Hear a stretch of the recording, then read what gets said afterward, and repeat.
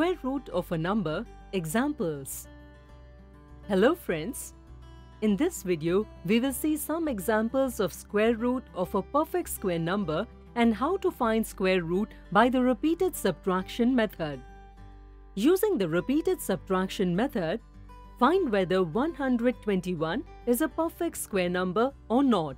If it is, what will be its square root? You may pause the video here and solve the question yourself.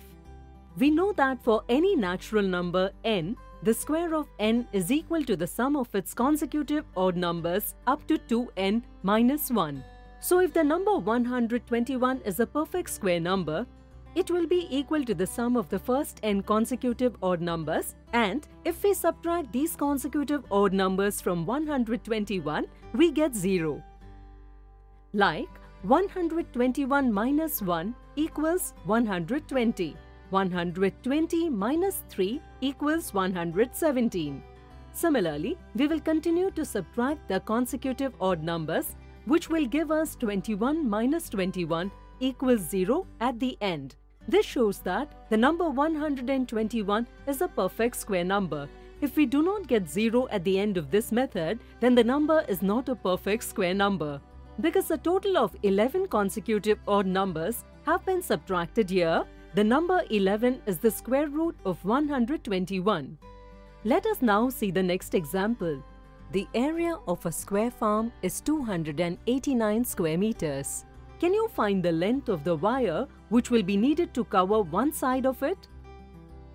You may pause the video here and solve the question yourself. It is a square farm, so we know that all the sides of a square are equal. That is, all the sides of the field will be equal. Suppose the length of one of its sides is s. Then the length of all the sides will also be s. So its area will be s square. To find the length of the wire, we have to find the length of one side, that is s. The area of a square farm is 289 square meters. Which means the square of s is equal to 289. We have to find the value of s here. That is, s will be the square root of 289. To find the square root of 289, we will start subtracting odd consecutive numbers from 289. 289 minus 1 equals to 288. Then 288 minus 3 equals to 285. Similarly, in the end, 33 minus 33 gives 0. Here we are getting 0 by subtracting 17 consecutive numbers. Therefore, the square root of the number 289 will be 17.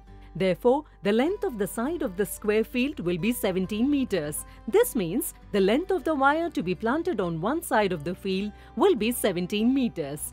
Now, for practice, try to find the square root of these numbers using the repeated subtraction method. In this video, we have seen some examples of finding the square root of numbers and the repeated subtraction method. In the next video, we will see an interesting puzzle related to it. Thank you.